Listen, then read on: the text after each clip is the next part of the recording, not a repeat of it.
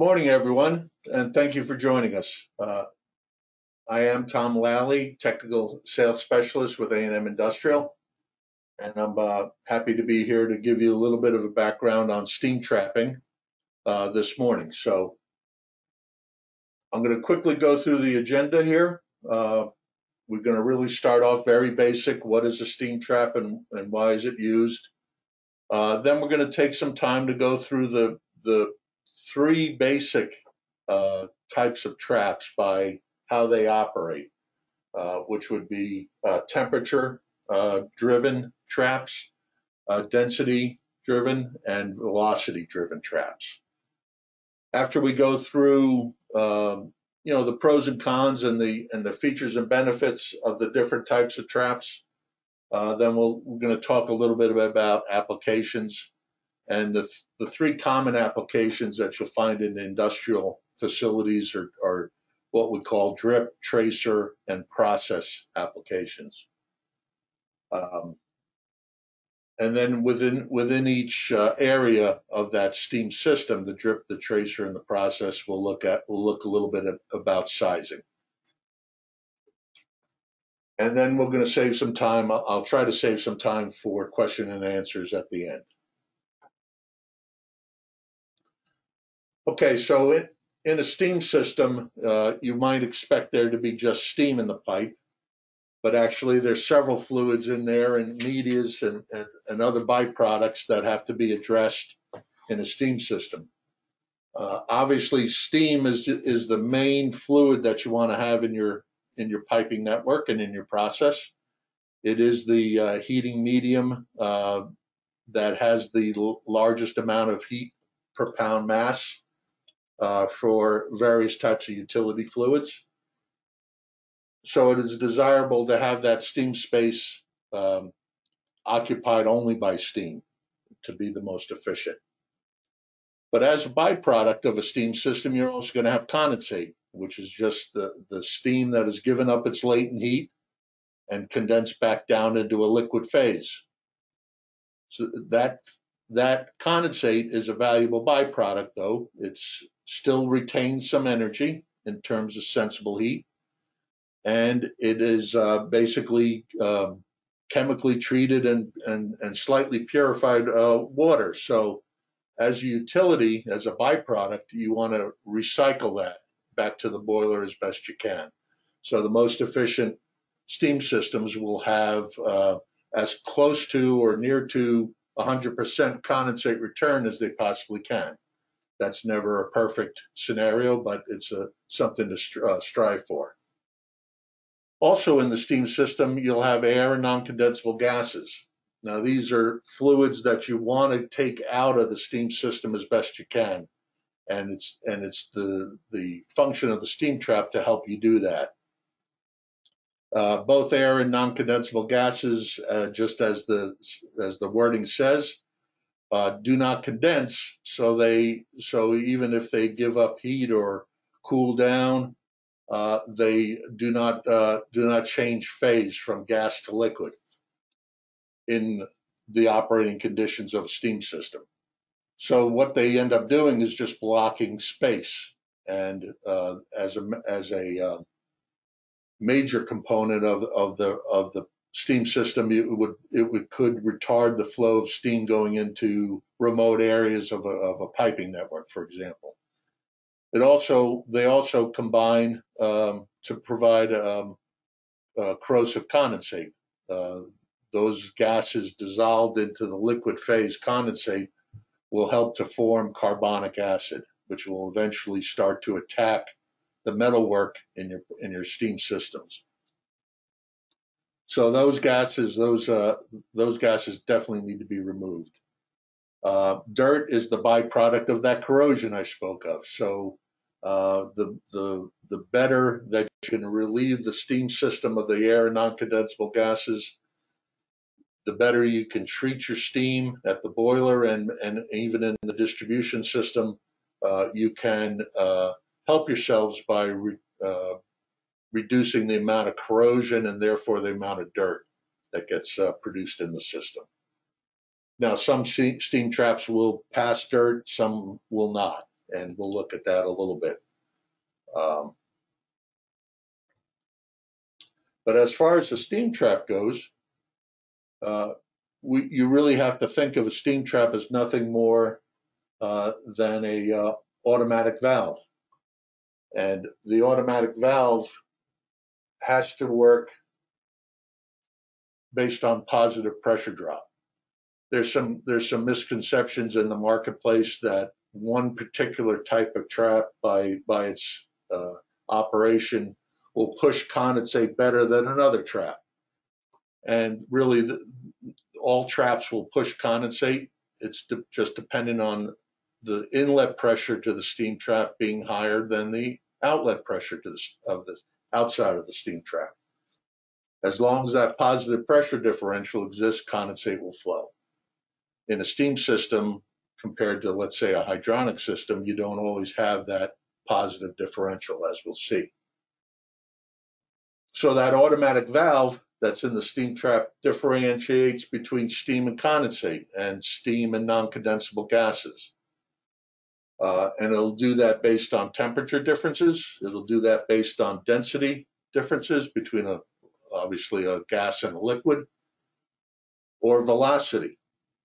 The speed with which a fluid will flow through a pipe will vary, or through an orifice will vary, depending on whether it's a gas, which would be a higher velocity, or a liquid, which would tend to be a slower velocity.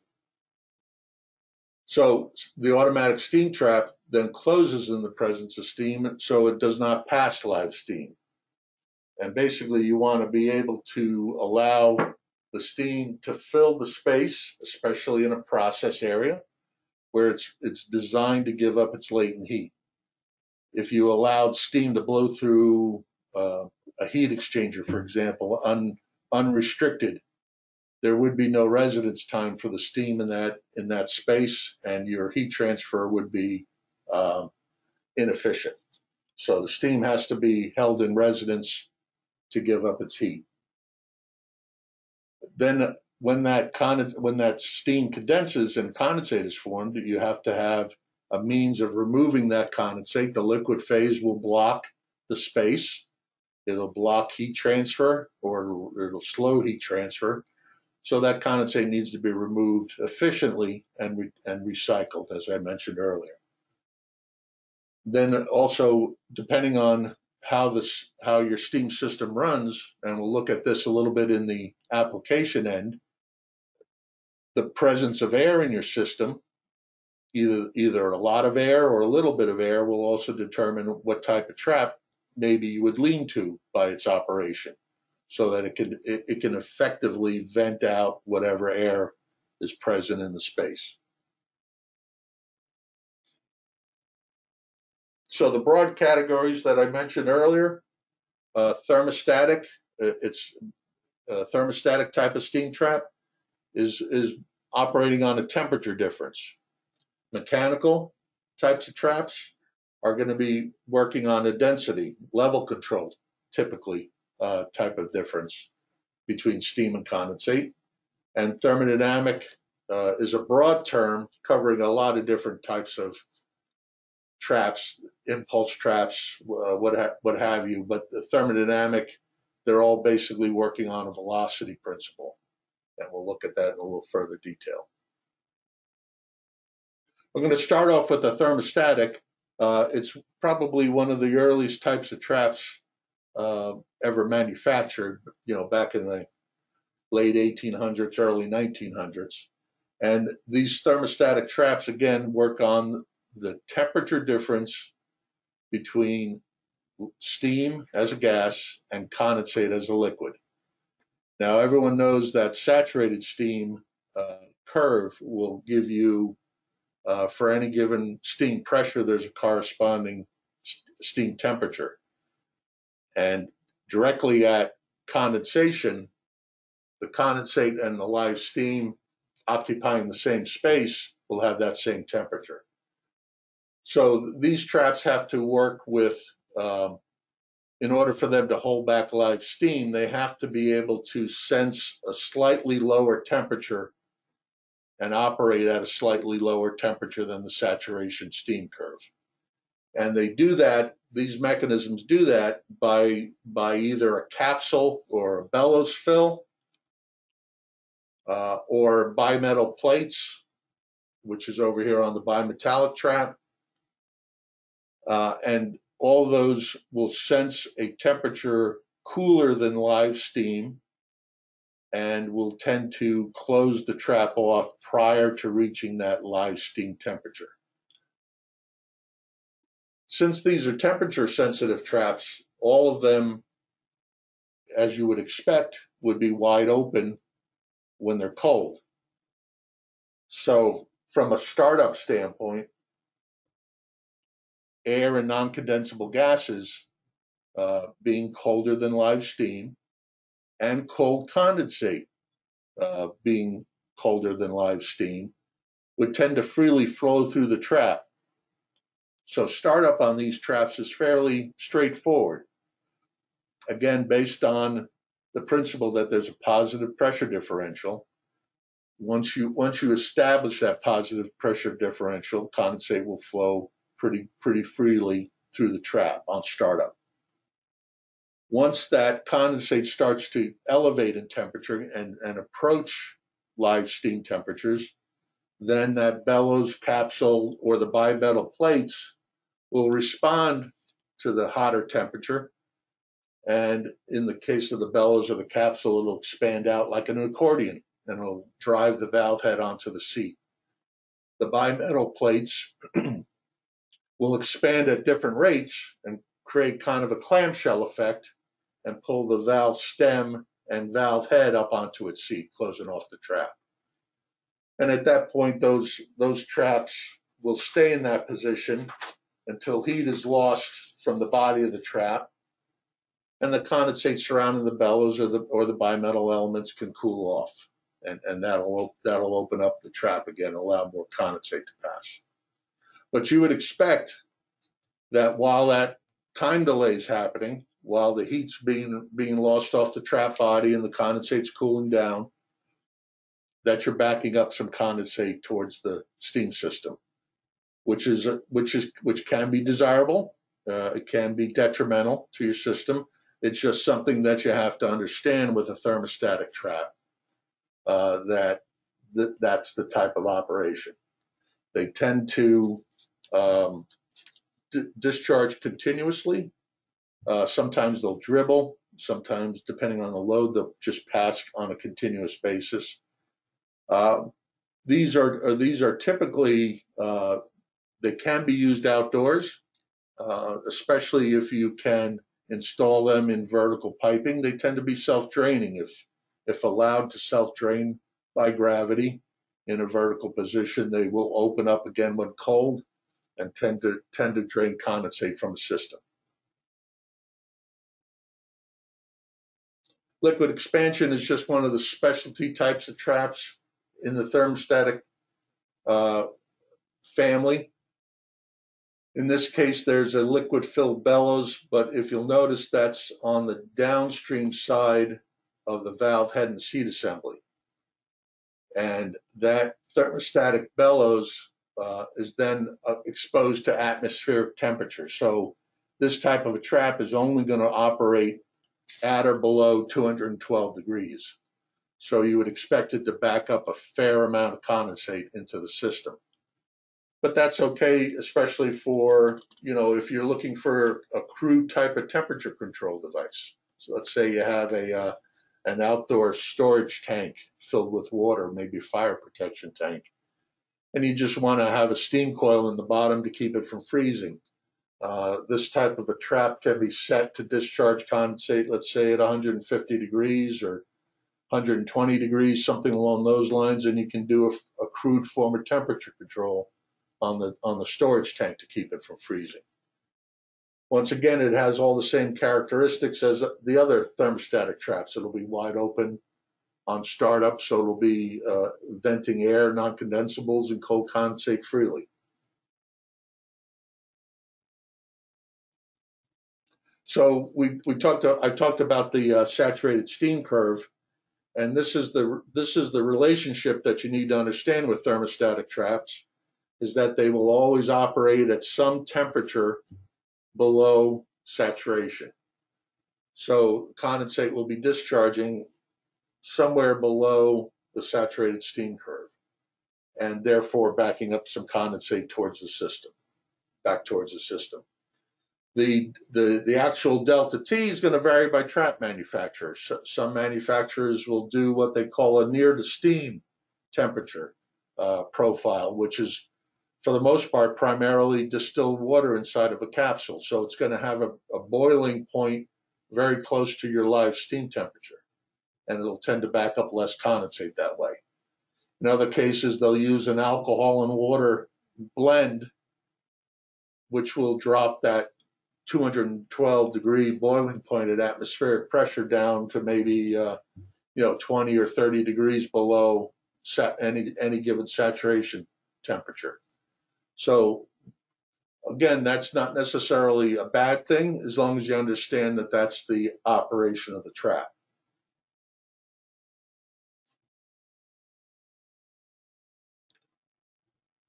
So we're going to move to the mechanical traps. And in this case, again, these are working on the density principle, density difference principle. Steam as a gas is much lighter than condensate as a liquid, obviously. And so you're going to get inside these products, you're going to get more or less level control. So there's going to be some sort of buoyancy, some sort of component in there that provides buoyancy. That component's attached to a lever arm and a pivot point, and on that lever arm is a valve head, which closes off on a valve seat. And the presence of condensate is then an essential point in getting the trap to open and close. So the first one we'll look at is the inverted bucket steam trap. This is a very basic trap. In this case, it uses an upside down bucket or coffee can or what have you that's attached to a lever arm, again with the valve head on it.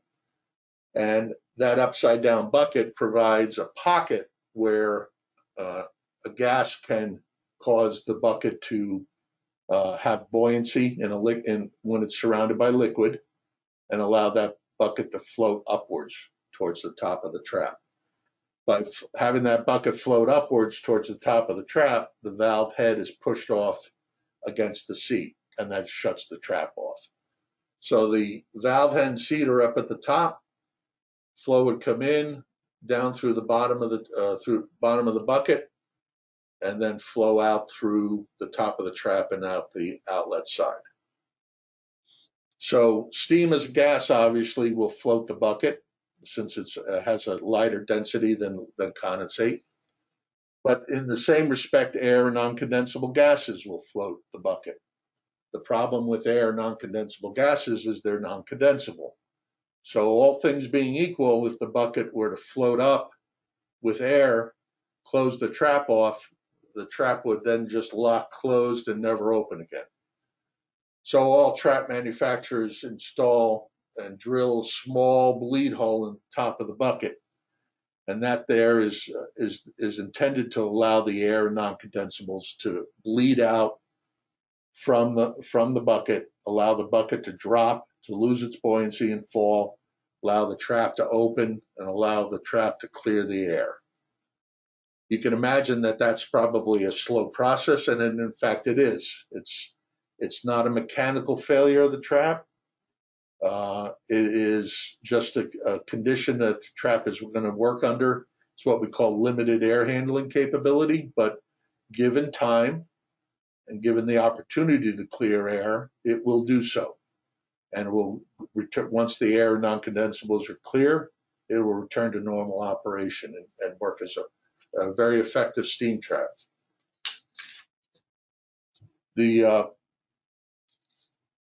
With inverted bucket traps, you do need to have condensate present inside the body to create buoyancy around the bucket. You do need a little bit of system pressure also to help overcome the weight of the parts. So in terms of operation, you want to be careful about oversizing an inverter bucket trap, because if there is a insufficient amount of condensate coming to the trap, it cannot maintain a liquid seal around the bucket, and the trap will do what we call lose its prime, which again is not a mechanical failure. There's nothing wrong with the product itself. It's just an insufficient amount of condensate to maintain a liquid seal around the bucket. Given time again, it will reprime itself. If there's sufficient condensate in the system, it will reprime itself and return to perfect operation. Again, it's just something to consider if you have a variable condensate load, that you have to be a little bit careful about sizing. And within respect to a 1-hour presentation, we're going to go into a little bit of sizing, but not all the nuances. So I apologize, but we can certainly address any questions or concerns or applications that you have on a one-by-one basis.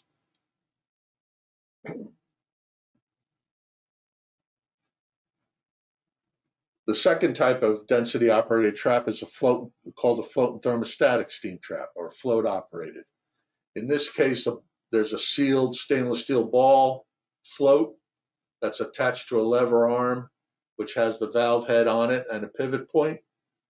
And the buoyancy of that float on the liquid level pulls the valve head off its seat and back onto it. So it opens and closes at the same time. Most trap manufacturers rate the capacity of a float and thermostatic trap strictly on the orifice size of the float mechanism. So the rated capacity in any manufacturer's table will be based on the float mechanism itself. The interesting part of an F&T trap is the fact that there's got a T in the name, and there is a thermostatic, temperature sensitive, secondary orifice built into the trap body.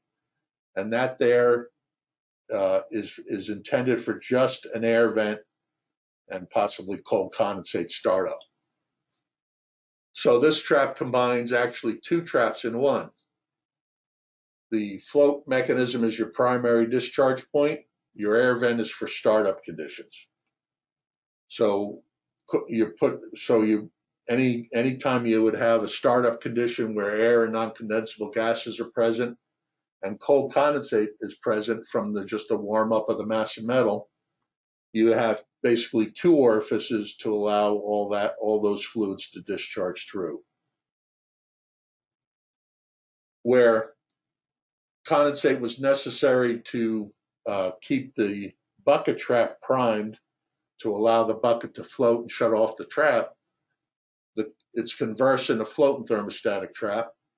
The main orifice, the float operated orifice, is at the bottom of the trap in this case, and it's for the most part liquid sealed under the liquid level of the water. So these traps can work on basically a dry line with very little condensate load, and the weight of the parts in this case will close the trap, where the weight of the parts in an inverted bucket trap opens the trap. So that's the main difference between the two density styles of traps. In both cases, as you can see from the pictures, each trap body retains condensate. So you have to be a little bit careful in applying these products outdoors where you're subject to freezing, for example. So both of these, if given the opportunity with the system shut down by purpose or by accident, if these are retaining condensate, they will be subject to freeze damage, depending on the body materials. If it's cast iron, for example, they will more than likely freeze and crack. In both cases, the mechanical and density types of traps, because they're working on a liquid level, they're going to be sensitive to load changes, and they're going to more or less continuously discharge. The inverted bucket trap can cycle on a lighter load condition. But as soon as you start to get into a heavier process load, both of these traps will more or less be continuously discharging with really no shut-off cycle to them. And looking again at the saturated steam curve, since both of these traps are working on an interface between the steam and the gas and the condensate, they're going to be discharging condensate virtually at steam temperatures. So there should be little to no backup condensate back towards the steam system when using a density style trap.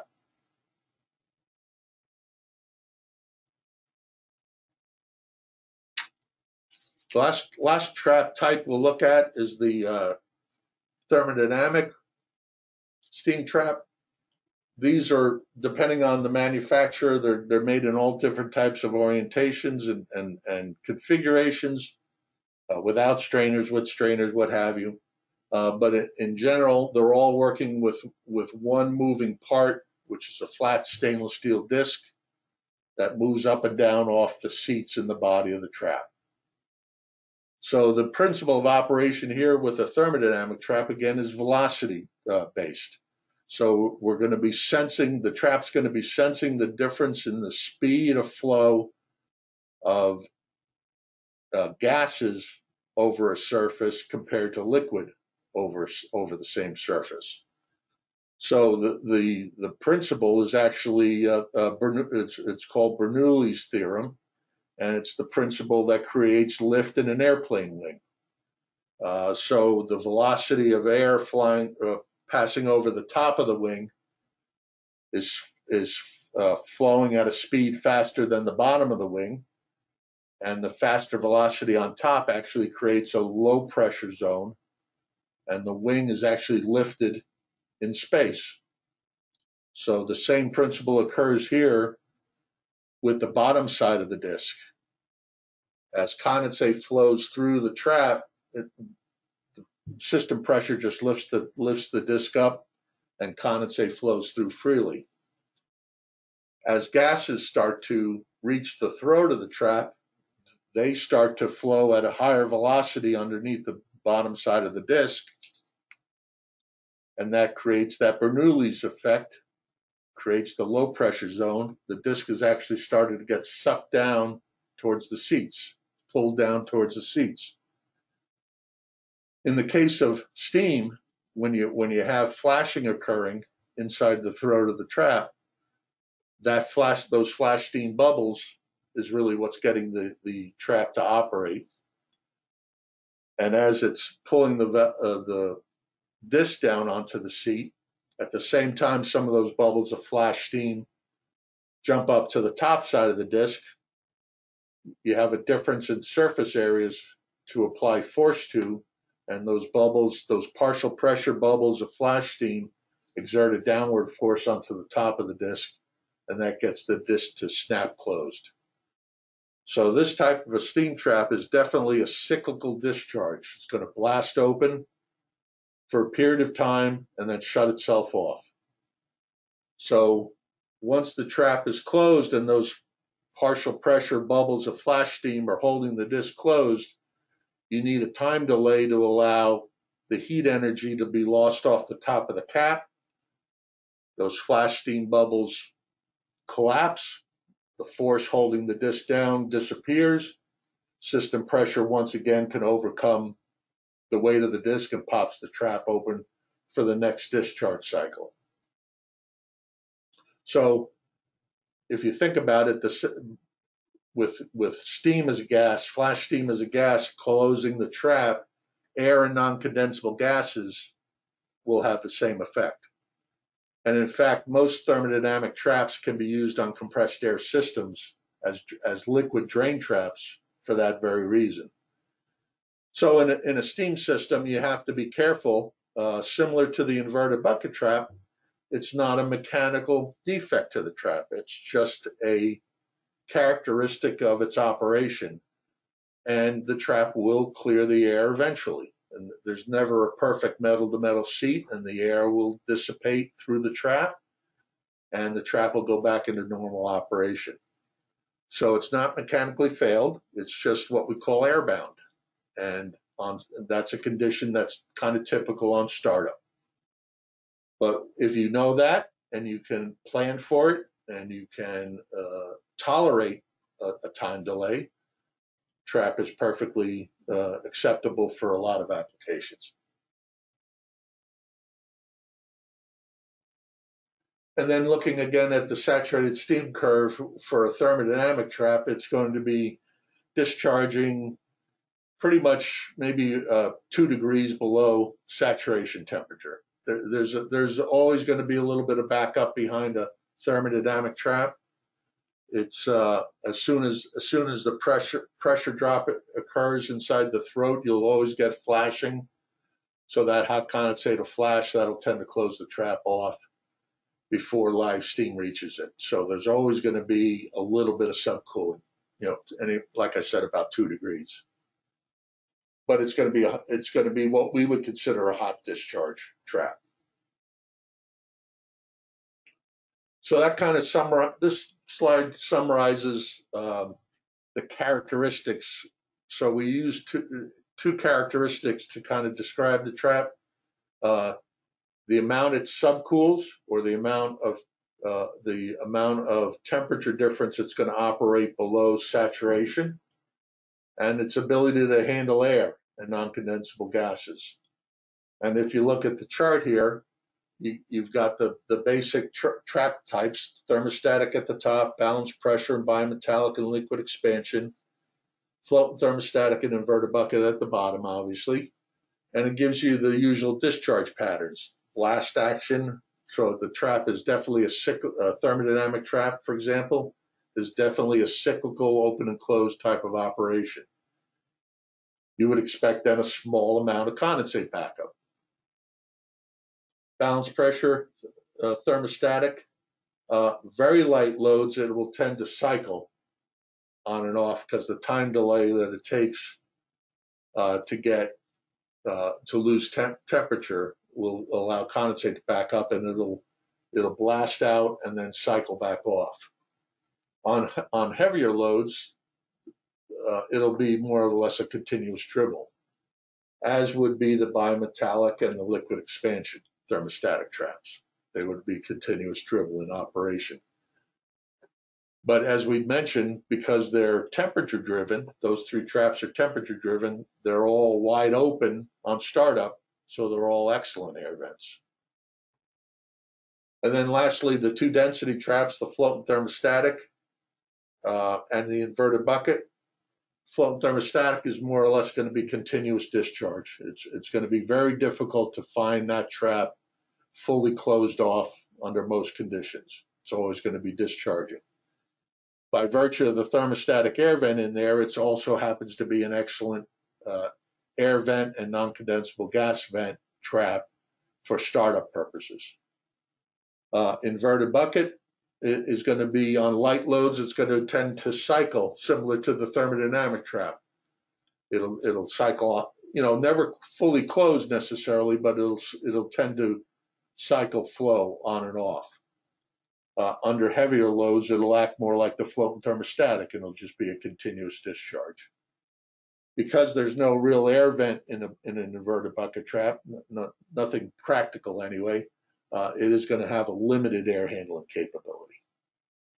Tom, I have a question. Yes. That was presented. You mentioned all these different style traps, but you didn't mention universal style trap. Can you explain the differences between universal trap and what you've been talking about so far? Sure.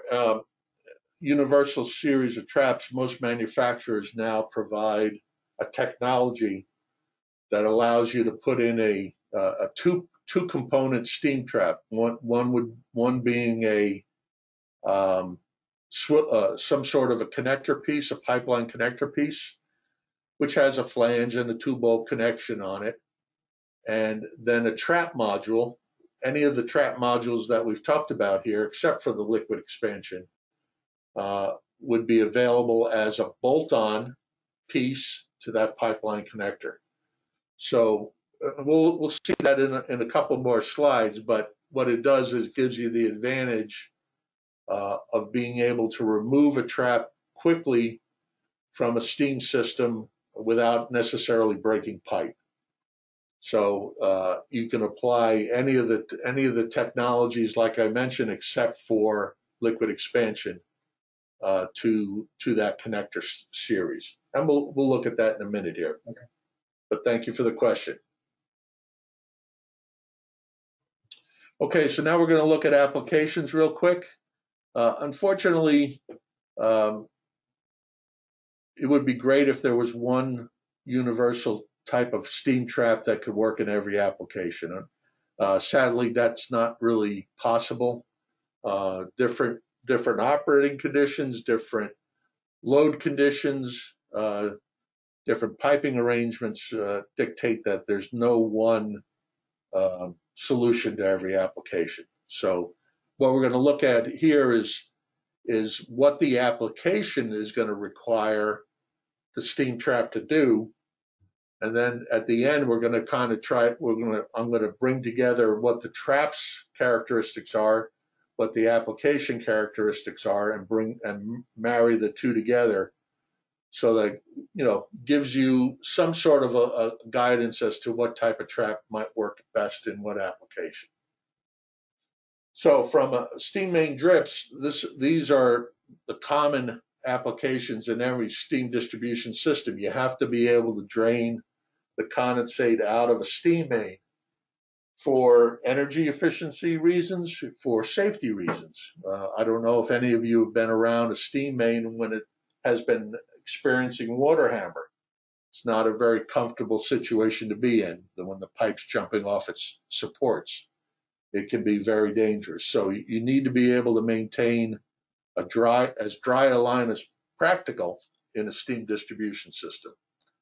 So these drip pockets and drip traps are placed strategically throughout a distribution system in a horizontal run of pipe, maybe every 200 to 300 feet, at changes of direction, especially vertical changes, risers, the entrance to an expansion loop, which could be vertical or horizontal.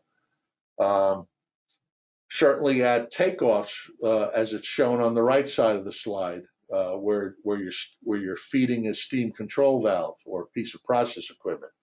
The last thing you want to do is take off from a steam main and go and elbow directly into a control valve. That control valve is not going to last too long in service without clean, dry steam flowing through it.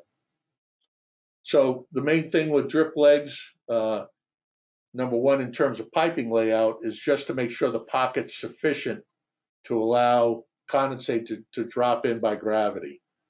So for a pipe, let's say up to 6-inch diameter, you want that drip pocket below it to be 4 inches, nothing less than 4 inches. So if you have a 2-inch pipe, you have an equal size T in a 2-inch pocket. 6-inch pipe, you can use a reducing T in a 4-inch pocket. Above 6-inch, then you want to go maybe a pipe size or two smaller, nothing ever less than 4-inch, but kind of nominally 2 to 3 pipe sizes below. So if you have a 10-inch diameter steam main, you probably want to have a 6-inch diameter drip pocket. So the other thing with the drip pocket is you want to have sufficient length coming down from the steam main to create what's called a hydrostatic head on the trap inlet. So on startup, if you're starting that steam main up the first time, you have to bring the mass of metal up to the operating pressure and temperature of the steam, the desired conditions of the steam. That's the worst case for condensate creation, and it occurs at the least amount of pressure. So once again, steam traps are nothing different than any other automatic valve. They need a positive pressure drop to create flow. So that vertical drop, that L dimension, starts to give you hydrostatic head pressure on the trap inlet, under those startup conditions. The other thing that's shown in here at the bottom, drain valves. You have a mud leg where the trap comes off. That mud leg, obviously, by its name, will collect dirt over time. So those drain valves should be exercised probably annually, so to keep that drip pocket clear of dirt and debris. The other reason for that drain valve is for a startup. If you pipe everything correctly, and we don't have time to go into the details of that scenario, but you can literally go into the boiler room, flip a switch, and at 3 in the morning, 4 in the morning, and have your steam system come up to pressure and temperature naturally, and have all the condensate drain out, and do what's called an automatic startup. Very, very few steam systems are piped that way, unfortunately. So most of the time you have to do what's called a supervised startup. For safety purposes more than anything else, you need to go around and open up those drain valves and allow that cold startup condensate and air and non-condensables to pass to waste through those drain valves, to allow some pressure to build up in the steam main, and then go back and close those drain valves and allow the trap to take over the job of clearing the condensate. That's what's called a supervised startup. And by far, the more safer way to start up a steam distribution system. And again, the way most are piped, the more practical way to avoid water hammer. These two charts here are basically just give you a comparison for a startup condition and a running load condition for a given steam main. So if you look at it, we're looking at an 8-inch diameter pipe at 100 psi. To start that 8-inch pipe up, you have to bring again the mass of metal up to 338 degrees. That's the temperature of 100-pound steam. You have to raise the temperature of that entire piping network to that point. We're predicting about 100 pounds of condensate per hour per 100 foot of linear run of pipe. So if you're doing an automatic startup, you need to size the trap for that kind of a condensate load, 100 pounds an hour per 100 feet. So if your drip pockets are every 200 feet, you would double that. Steam trap would have to handle 200 pounds an hour. At the bottom chart is the same 8-inch pipe at 100 psi, but now everything's up to temperature. Everything's warmed up, and now it's what we call a running load condition. And you can see that load has dropped off more than half. So if you're doing a supervised startup where you're blowing off all that startup condensate, then the steam trap only has to really handle 41 pounds an hour per 100 linear feet. In any case, what a rule of thumb that I can tell you about drip traps is that by and large, if you canvass all the manufacturers that are out there and you look at an inverted bucket trap, or you look at a thermodynamic trap at 100 psi, and you look at these kind of load figures that are in these charts, you're going to find that virtually 99% of your applications, a 1/2 inch or a 3/4 inch size steam trap is all you're going to really need.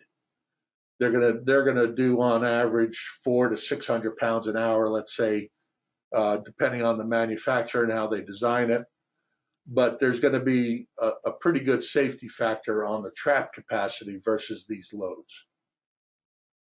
There are always going to be exceptions, and we can talk about those individually, but by and large, 1/2 and 3/4 inch is all you really need for a steam trap size. The one thing you don't want to do is if you have a 2-inch main and you make a 2-inch pocket, you don't want to elbow into a 2-inch steam trap. I can guarantee you that the trap's not going to last you very long in service. You do not line size steam specialty products, generally speaking. So you wouldn't do that with a pressure reducing valve or a control valve. You don't do it with a trap, which is an automatic valve in itself. So same rules would apply. Second one is what we consider steam tracing. That's an industrial practice, for freeze protection or for product protection to keep products in outdoor piping from solidifying. The best analogy in let's say food or pharmaceutical applications would be steam in place requirements, where you're sterilizing product transfer lines or you're sterilizing in place reactor vessels, things of that nature. So in these cases, what you're looking to do is to achieve certain temperature on the product side, or again in the sterilization, you're looking to say, for example, 121 degrees Celsius, so you can sterilize in place piping networks. These kind of conditions, you're looking at primarily, thermostatic traps or thermodynamic traps. If you were working in an asphalt plant or a sulfur plant in a heavy industrial complex, those products will set up well above 250, 300 degrees. You want to have a steam tracer or a steam jacket that's completely full of steam. You don't want any potential for condensate to back up. You might want to consider, in a critical application like that, you might want to consider a thermodynamic trap. If you're in a food and pharmaceutical plant and you're steaming in place process piping and process vessels after every batch where there's a lot of air and non-condensables to consider, well, the thermodynamic trap would work, but it may not give you the best startup time, or it might delay the process. In that case, a thermostatic trap might be better suited, as long as you understand, again, that a thermostatic trap will back up condensate towards your process piping. So if you maintain a good distance, if there's a good distance between, let's say, a thermocouple that you're using to prove out sterilization temperatures, you put a little bit of distance between that thermocouple and the trap inlet, so that you can accommodate backup without flooding the thermocouple. So everything can be handled, and 9 times out of 10 in the food and pharma industries, we see thermostatic, balanced pressure thermostatic traps by and large used. Another advantage of that type of trap is that it can be manufactured in a sense with more of a sanitary design. Nothing is ever crevice free with a steam trap, but you can manufacturers make the balanced pressure thermostatic trap specifically in sanitary body conditions, tri-clamp end connections, a tri-clamp body connection where the two pieces fit together, and it can be easily cleaned and readied for the next batch operation. So for tracers, the main thing is you want to just keep them individually trapped. The top picture here, figure 26, shows 2 individual tracers trapped by one trap. Process we call gang trapping. It's not recommended. There's always a pressure difference between the two circuits. Tracing applications, if you are doing industrial work, you can start to look at manifolds for the supply and the collection of condensate. And in these cases, you are getting an opportunity to clean up your piping network. It won't be so much of a spaghetti look, with traps just hanging in air. It cleans up the installation and makes it a little bit safer for you. This is what we were talking about earlier with the question about the universal traps. These are typical trap stations that are available by, again, most of the manufacturers are offering these types of technologies.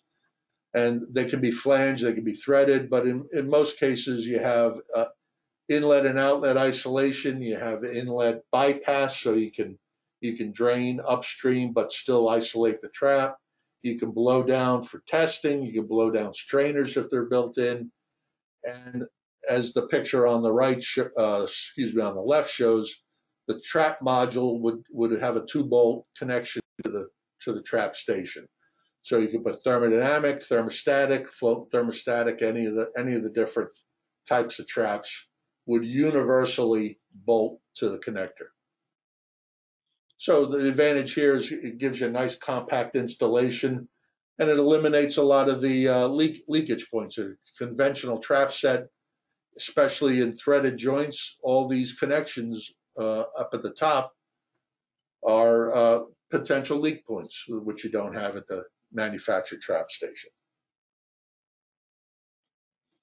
Finally, with applications for process equipment, this is where you want the steam to condense to give up its latent heat to the process. So you're cooking something, you're heating air, you're heating water, whatever you're doing, this is where you want the steam purposely to give up its latent heat. By and large, these are all either temperature or some other process, secondary process condition. They're all controlled by temperature, pressure, or maybe flow on the secondary side. So there's always a steam control valve on the inlet going into the space, and then a barrier for heat transfer from the hot side to the cold side. These applications, it's most important to have condensate drain out of the steam trap by gravity. These tend to be either batch operations. They could be continuous, but they're going to have different load changes. They're going to have different load demands on the process side. So the steam condensate loads are going to vary all over the place. But with the surface area of the heat exchangers generally being constant in most applications, the only thing that can vary to give you heat transfer is the temperature of the steam. And when you vary the steam temperature, you vary the steam pressure. So whereas a drip application, you have constant pressure, a 100-pound steam main, you always have 100 psi on the inlet of the trap. With process applications, because of that modulating control valve, you don't have a constant steam pressure at the inlet of the trap. That's why it's important to have the traps drained by gravity to a vented condensate system. And you also have to have a drop in elevation from the equipment outlet to the steam trap inlet. And there again, you're creating a condition where you allow condensate to collect in that leg, vertical leg, and create hydrostatic head pressure on the trap. That hydrostatic head pressure will allow the condensate to flow. But you'll also notice at the top of the exchanger, you have a vacuum breaker and basically an air vent. And because steam collapses in its space, it will draw a vacuum once it condenses. So as long as you have vacuum at the inlet and atmospheric pressure at the outlet of the steam trap, you no longer have a positive pressure differential across the trap. So the vacuum breaker is placed there to allow atmosphere to be on both sides of the trap, and then you work on the hydrostatic head pressure of the steam trap. So in this example, we're just heating steam with water. There's a rule of thumb equation that most manufacturers use. If you have a flow of water going through an exchanger, it's the gallons per minute divided by 2 times the temperature rise on the water side. And that gets you into a rough neighborhood of what the condensate load is on the system. You can use that for sizing the steam piping, the condensate piping, the control valve, the steam trap as a rule of thumb. So most manufacturers publish also additional rule of thumb formulas, and then also some specific formulas. If you want to get into the engineering units and want to do an exact calculation, the exact formulas can be used. What you'll notice in most cases is you have a true latent heat value underneath the equations.